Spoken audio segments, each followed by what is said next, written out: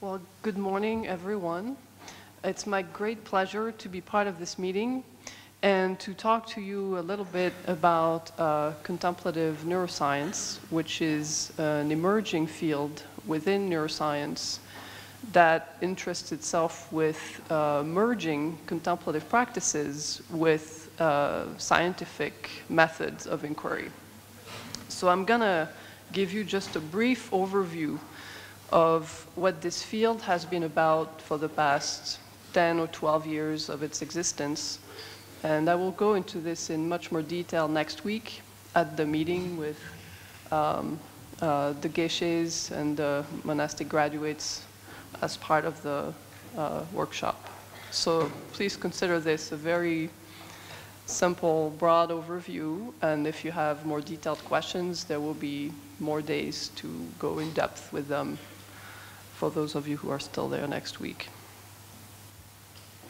So, as you probably know, His Holiness the Dalai Lama has been really interested in science and also in dialogues between scientists and contemplatives. And it was really his idea at one of the Mind and Life meetings almost 14 years ago to ask neuroscientists if they could investigate what these meditation practices actually do to the brain. And here you can see a picture where he's talking with Professor Richie Davidson, who was one of the scientists there at this meeting, and together they really started designing a first series of experiments in which they would record brain activity in highly expert meditators, some Tibetan monks, and see what happens in the brain. So it was very much at that stage an exploration. There was not necessarily a theory or any pre-existing hypothesis about what might happen. So this was really a very first stage in the scientific study of meditation. So you can see here some pictures of monks being participants in these studies. The one on the left with an EEG device, electroencephalogram, and the one on the right in an MRI scanner. And I'll talk a little bit about these two methods and what these early studies have found. So, but first of all, I just want to give a little bit of a motivation of why do we want to do brain imaging to study the effects of meditation scientifically. Why the brain?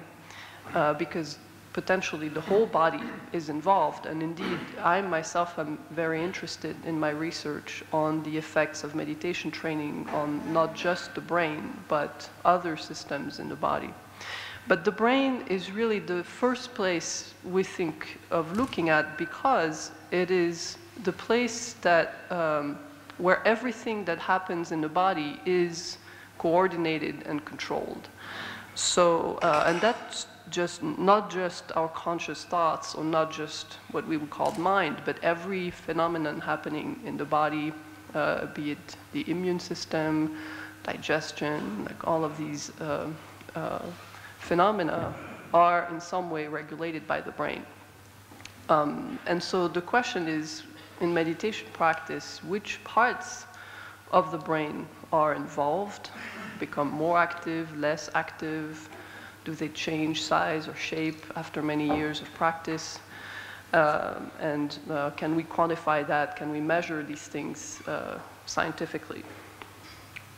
So one early study from the field that was published 8 years ago just looked at brain anatomy of people with many years of experience practicing meditation every day and comparing them with people who were not meditation practitioners. And that study, conducted by a colleague of mine, Sarah Lazar, found some interesting differences between the brains of meditation practitioners and non-practitioners. In particular, it seemed as if people who did have a regular meditation practice have less of the effects of aging on the brain in the form of cortical thinning. So basically, layers on top of the brain called the cortex become thinner and thinner as people age. But it seemed like in meditators instead, this thinning didn't really happen. So meditators who were in their 40s or 50s had similar cortical thickness as people who were still in their 20s and 30s. So that was very intriguing. And in particular, because they found this in two specific brain regions that people have previously associated with emotions and sensory processing. So it raised the question of how could it be that people who practiced meditation a lot would have this difference in the brain as they age. And so the answer to that, as I hope many of you know by now, is in this concept of neuroplasticity, which is basically the idea that with practice, and really any kind of practice, anything we learn to do or any facts that we learn, the brain itself changes in ways that are measurable in the brain anatomy. And so this concept, which was quite revolutionary within neuroscience when it became clear that this was still going on even in adults, not just in young children, but throughout the whole life, that the brain would continually change as we learn new things and as we practice new things, was really at the core of this field of contemplative neuroscience. And so, again, the question was, how does that work? If you practice meditation, that changes the brain. How and can we study that scientifically? So I'm going to talk about one of the first studies that came out after these meetings with His Holiness the Dalai Lama that were conducted by Richie Davidson, you can see here on the picture, with the help of Antoine Lutz, who is another scientist working with Richie. And then you see in the middle Venerable Mathieu Ricard, who's a monk from Shechen Monastery, who has been very involved with these experiments as well, because he was a trained scientist, a molecular biologist in France, and then quit science and became a Tibetan monk. So he really knows both sides of this like nobody else, and so was an essential instrument in these collaborations.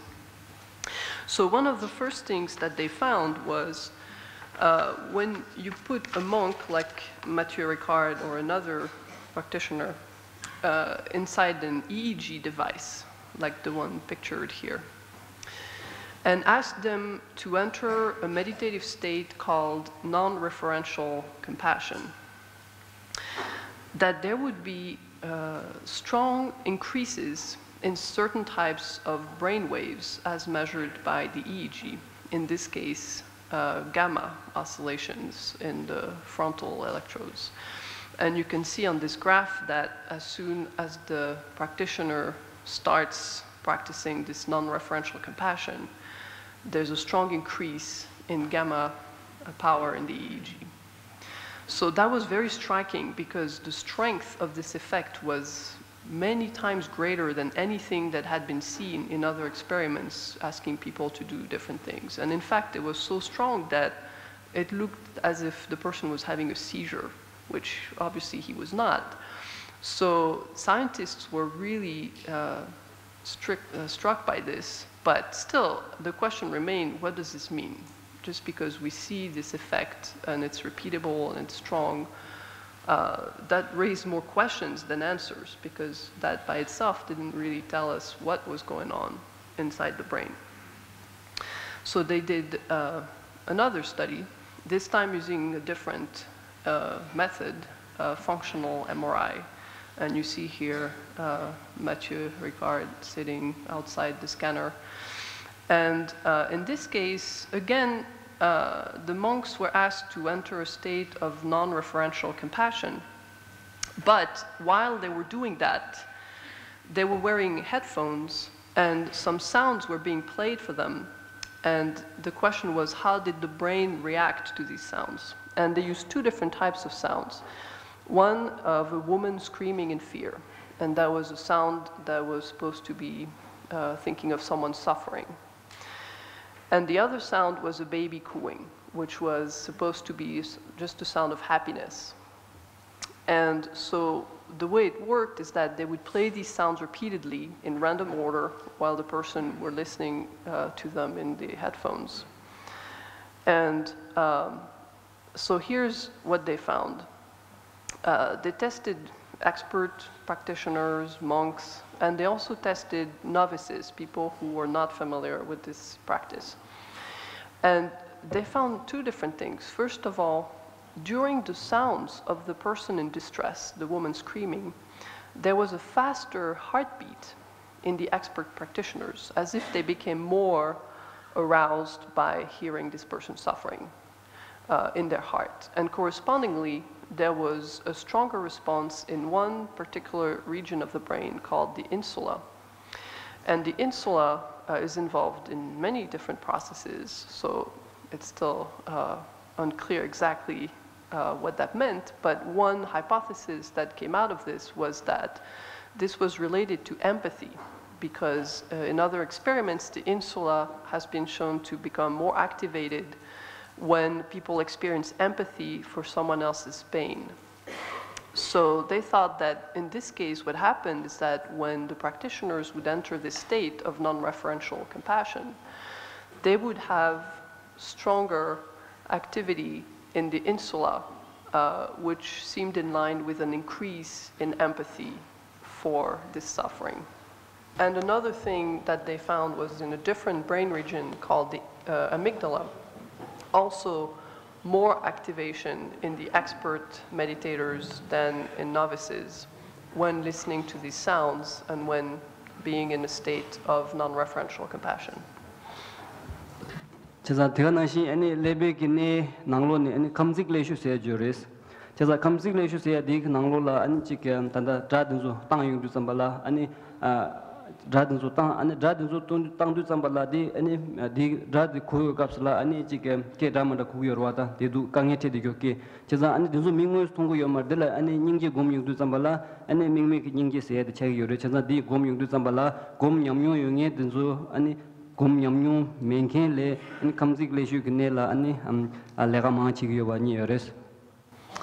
finally, they also found increased activation in another brain region, the premotor area, associated with preparing for action.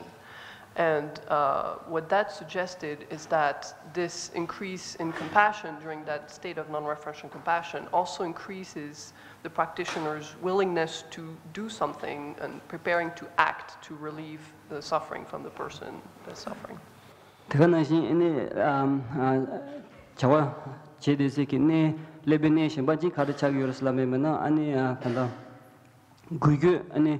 domain relations age yoris chetan di khares labin bena ani chawajik jugwala ani thadik chingin ki ani lebe ki ne chag yawa sonza ani ningji yungin ki anta ningji gomgin ki midinzu ani shemba anchi kange the debe ki ani ta midinzu la ani rogba cheala ani chika rogba chebe ki chawala juya ki ani debate che yoris. So these experiments were a first attempt to see effects of meditation on the brain in people who had been doing it for many years and had many, many hours of practice. But at that point, it was still unclear from a scientific perspective whether it was because of their training that these practitioners had a different brain response, or whether they had always been like this. Maybe because of the culture they were raised in, maybe because of genetic predisposition. So that itself did not prove that it was the training itself that actually caused these changes in the brain. So the next question was, can we study these changes when we start with people with no meditation experience and then train them in meditation? And then test again how the brain reacts, and is there a change after this training? So that would be a more valid scientific way to investigate the effects of the training itself is to really follow people through the training and see how they change from before they train to after. And another question that was of interest is, how long does it take before we see these effects? Does it really take a lifelong practice with 8 hours, 10 hours a day, or can we see changes faster than that?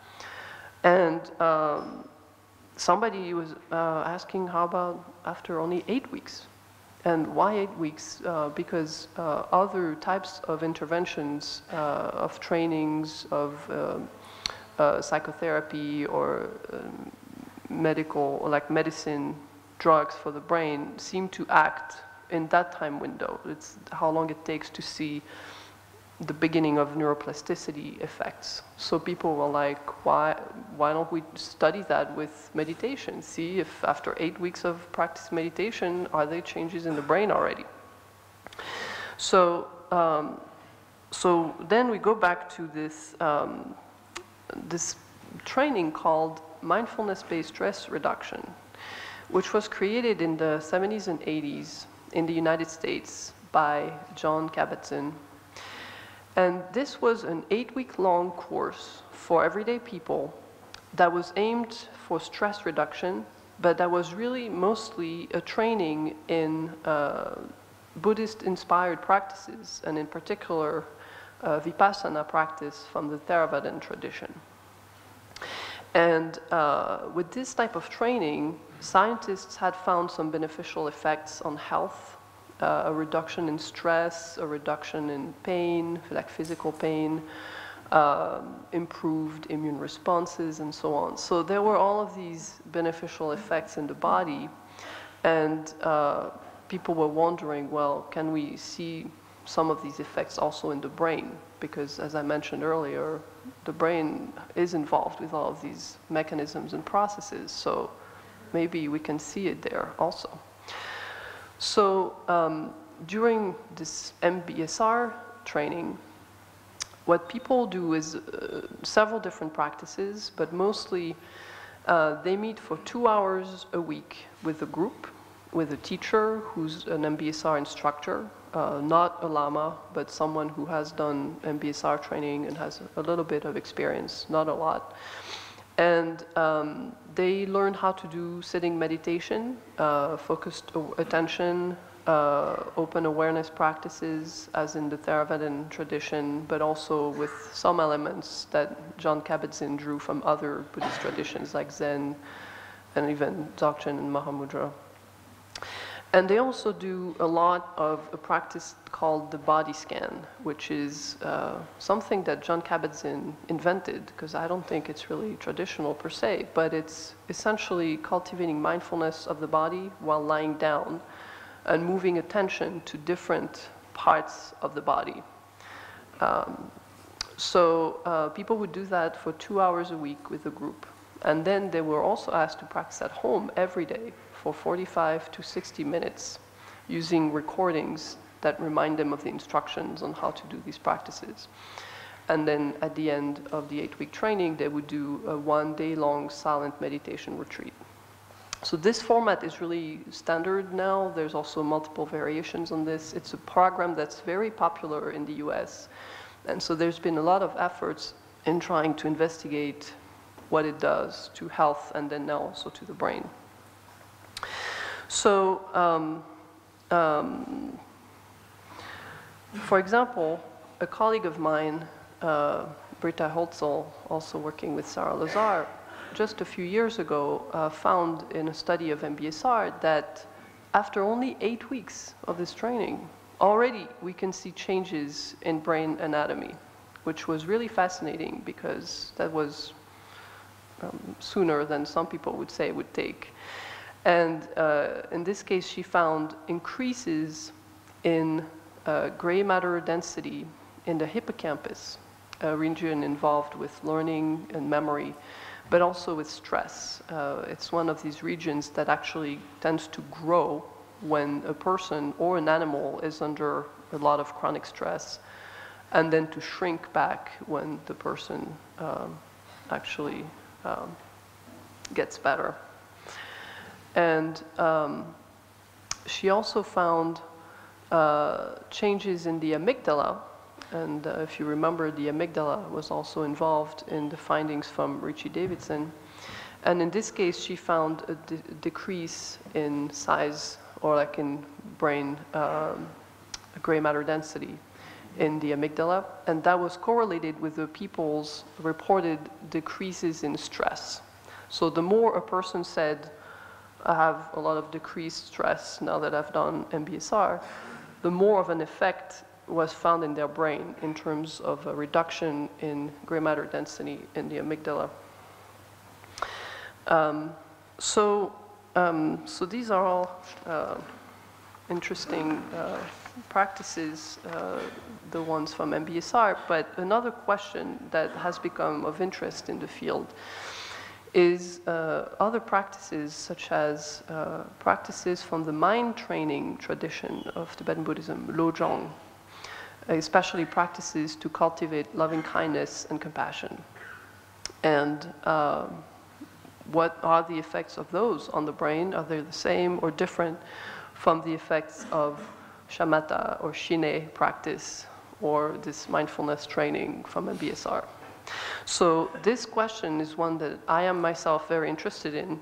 And so I'm going to tell you about a study, a very recent study that I've been working on with these three collaborators, Dr. Chuck Rizon from Arizona, Geshe Lobsang Tenzin Negi, who some of you probably know from the Emory Tibet Science Initiative, who works in Atlanta, and also Thaddeus Space at Emory University.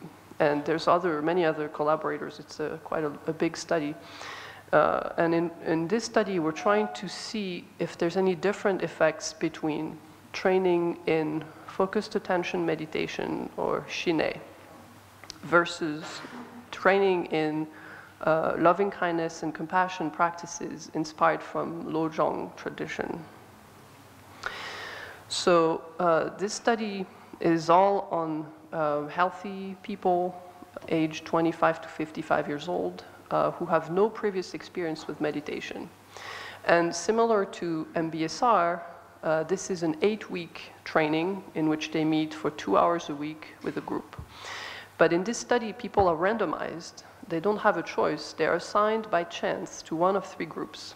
Either they're going to practice compassion meditation from Lojong, or they're going to practice shine, or they're in another group who doesn't do any meditation, but who also meets every week and talks about health and how to improve their health. And that is an intervention specifically designed to control for other beneficial effects that people get just from meeting as a group with experts and learning things that they think are good for their health.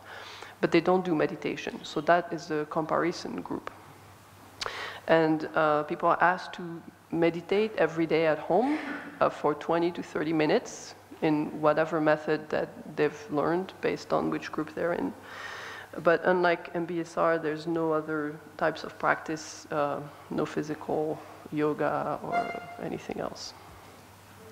So the shamatha or the shine training that's part of this study was designed by Alan Wallace, who I believe some of you may also know. And it basically goes through a standard type of training that Alan Wallace developed, but that is secular. So there's no Buddhist views that are part of this. It's taught in a way that's non-Buddhist or non-religious.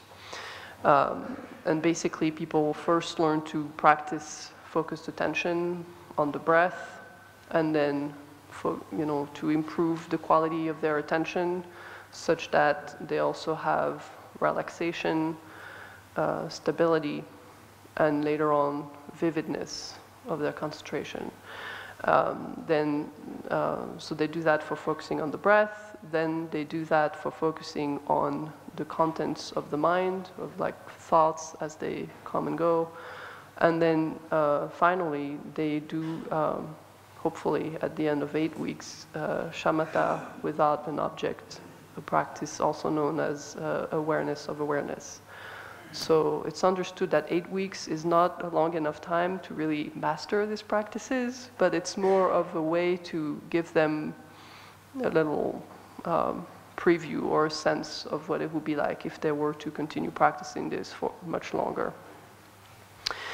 In the compassion meditation group instead, this program was designed by Geshe Lobsang based on Lojong, and same thing, it was made secular. So it's not Buddhist, there's no mention of Buddha, of the Dharma, or anything that could be seen as religious.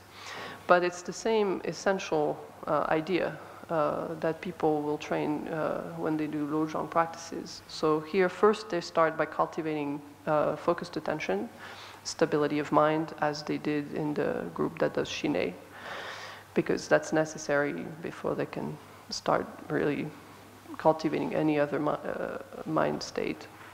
And then they practice mindfulness of sensations, feelings, and emotions, with the idea that they become more aware of their own suffering.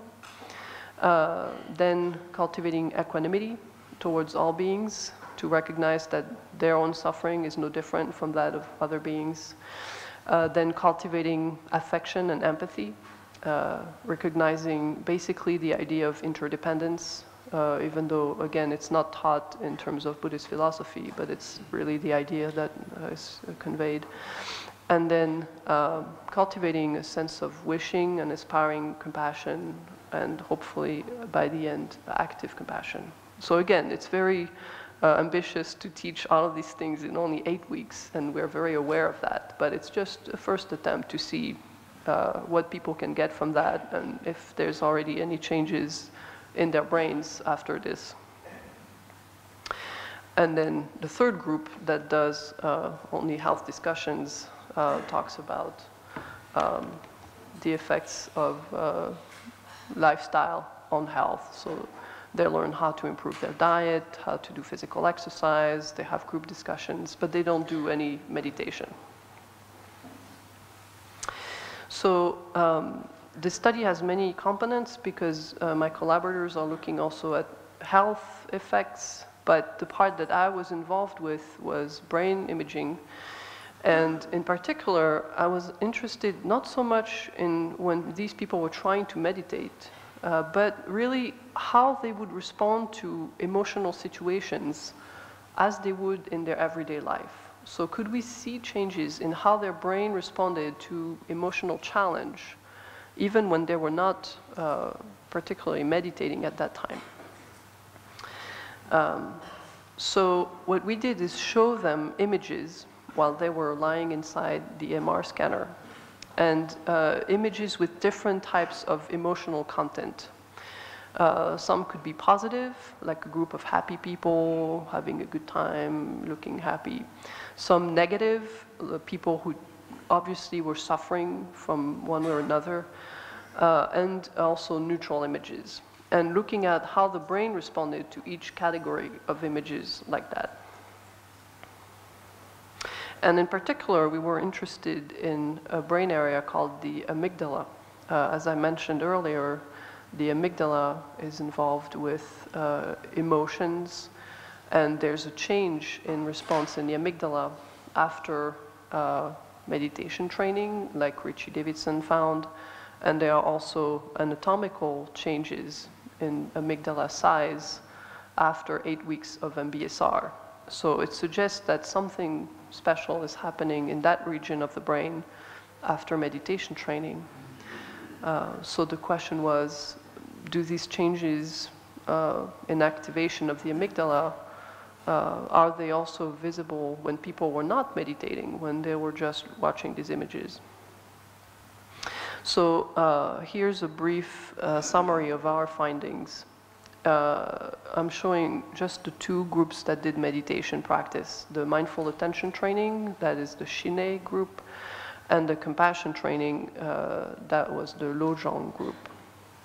And the top row is their brain response in the amygdala in response to these emotional images of 3 types. So the negative images are shown in red, the positive are shown in green, and the neutral are shown in gray.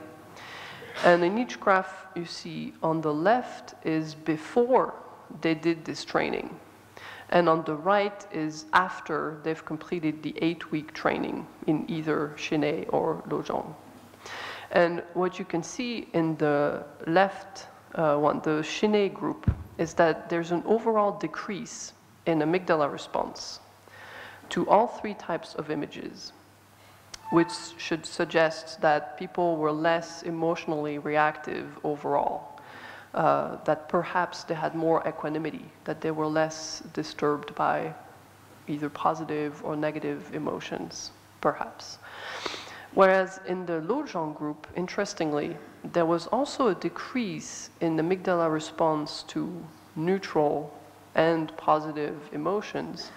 But in the case of negative images, which were images of people suffering, instead there was an increase in amygdala response. And if you remember from the earlier slide, Richie Davidson also found increased amygdala response during a state of non-referential compassion, which seems to indicate that in that particular case, after this training, people were actually more responsive to watching other people suffering. Now, at that point, you could say, well, is that a good thing? Maybe they're more distressed, maybe they feel depressed or anxious about these other people suffering, and that's not truly compassion. And it's true, at this point, we don't know. But one thing that we did look at was how they fared on a score of depression, a standard measure used in neuroscience and psychology. And what we found is that the people who did the training in Lojong actually experienced a decrease in depression score. So these people, in a way, became happier after they did this 8-week training in Lojong. Whereas the group that practiced Shiné showed no difference in depression score in that group. So again, we can't make broad conclusions at this point because that was just one study with a small number of participants, only 12 people in each group.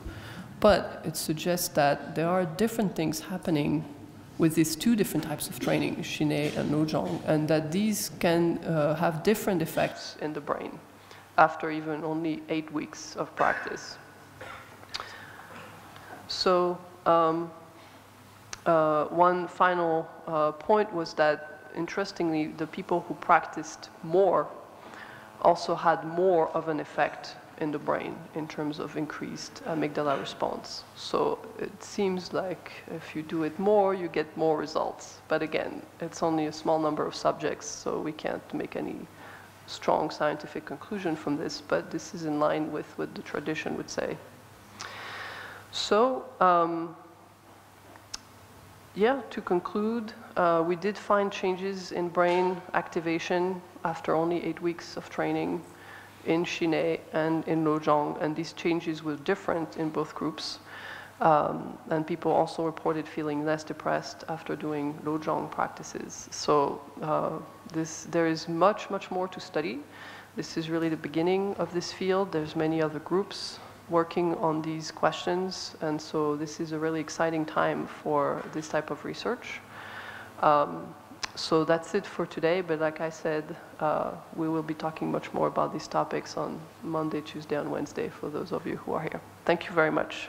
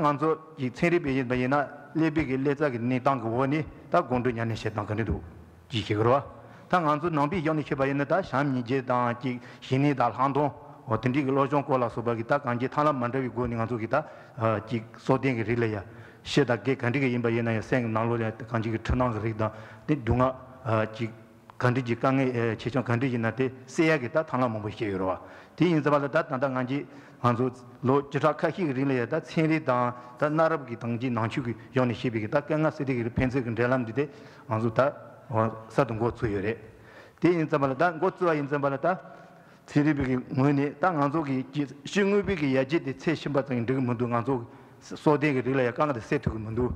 That Telegi, Letaki, Manso, Letaki, Takanji, Kosho, Tony, Anso, Tele, Taji, Chinikanji, to do Langajita, Taji Landogure. They in Samarata, they non Taji Lam Teliata, Kanji, Kondrin Yaneshi, same to the Telaya, same the Zotazoni Kanji, same the Shivani Bachida, same the Pachik, Maso, Ched, that town, Mambojita, Lochaka, the Tunhira. Ti Nizambala, Ti, Nalo, the Tanganji, Kanji, Anzo, da, Shani Jeda, Trembani Yada, Takanji, Mimi, Nijela, Lojan Lasova, Goni, Tachi, Lamning Anzo, Takanji, Soding Relay, Nalogita, Sing Tunazuma, Jikati, Kita, Sepachi, Ti Mayimpi, Tanganzo, Trick, Tirik, Lamnita, Jiktang, Sing Dungasegi, Jesajura, Tini Durayena, Takanji, Kandichilia, that Siribic Tangamuzi Tigres. So, question is that when we talk about mind or the consciousness, from Buddhist point of view, we talk about something other than the brain and the activities of the brain. But from the neuroscience point of view, we talk about, when we talk about consciousness, it is something to do with neurons that we find in our brain. And from scientific discoveries and inventions, we have managed to have a lot of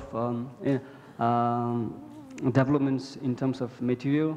And now they think that by measuring the brain and changing the brain through this kind of programs that you have taught about, they think that they can reduce the problems associated with disturbance of the mind. So the question is that when you talk about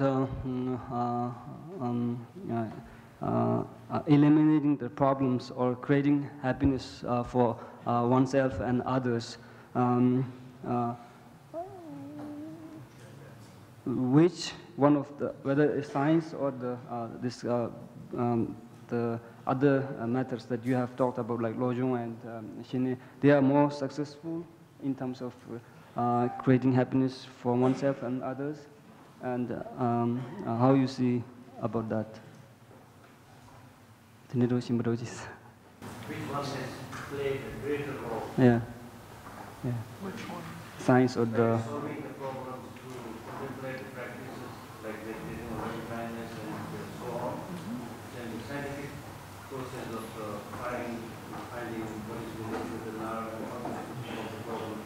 So in addressing the problem, which one has played a more significant, greater role?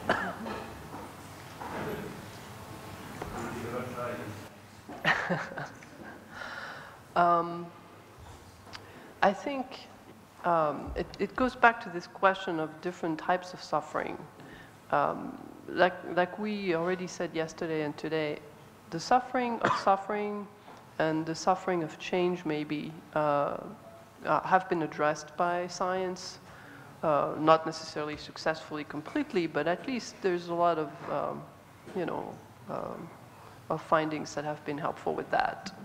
In particular, like in neuroscience, reducing physical pain. There's a lot of efforts with that, and there's a lot of successful treatments. But of course, the suffering of conditioned existence, that's not something that scientists have ever even thought about. And so if you think about that type of suffering, science has not offered anything for that and has not even asked itself about it. So, so that's one thing. I think that's why I think it's interesting to have collaborations between these two methods or these two traditions, modern science and the contemplative practices, because they're complementary in a way. Now to the greater question about does studying the brain really tell us anything about the mind? That's a big question. Maybe I'll let Karma translate so far, and then I can give a few thoughts on that. 다 동에 세월 제발라 나주다 생리니 토네 아니 지가 디운 템바 디 가리 중요레스 제 아니 계제 팅도 잠발라 라야 아주 가왈리 요레스 라벤베냐 동에 시두 잠발라 아니 동에 가리 시기요베스 지나 동에 세야디야 리 야와체디 가상아주 시야가 시에데원나시 엔치시 야구 요레스 제자다 아주 단다 지가 동에 계제 시엔도 잠발라 아니 지 가상 아니 동에 기 동에 세야지다 디가나시 아니 교르베 동에 세야 디니니 단도 디 나로네 에네 조 지가 동에 임빈베나 아니 디 토라 안 직다 신리게 갈라간섬 고 뉴반템베키 아니 타블람 이토 용구 요레 티가나시 아니 디단제베키 아니 딱지 제답 요데 와치 차기 요레스 티가나시 타 가사시 번나시 아니 차번 두지 동에 세야 디네 지 엔세네 나로라 아니 딱지 제다 파샤 단다 계자 고르시 요 마레스 아니 딜레자 아니 타 티와 심바디 카르케 차기르스 두잠발라 아니 직 레발라 딱지 지야다 아니 직 레베 키 왕제 키 레가 제당 키 토니 딜레 심베 토니 아니 지가 셰베 콜라 아니 니주 카리신 투레 카리신게레 레베 키 왕제 키 셰베 키 실레 카르퉁 요 마리세야디 냐 티와 잡치 보시차기 요레스. So here's what I think about that. I don't know if the mind can be reduced to the material substrate of the brain or if it's non-material. I really don't know. But all I can say is there is a lot of scientific evidence that the mind does have correspondence in the brain. It may not be it, maybe it's just like another copy of it or whatever you want to see it. But there is a link.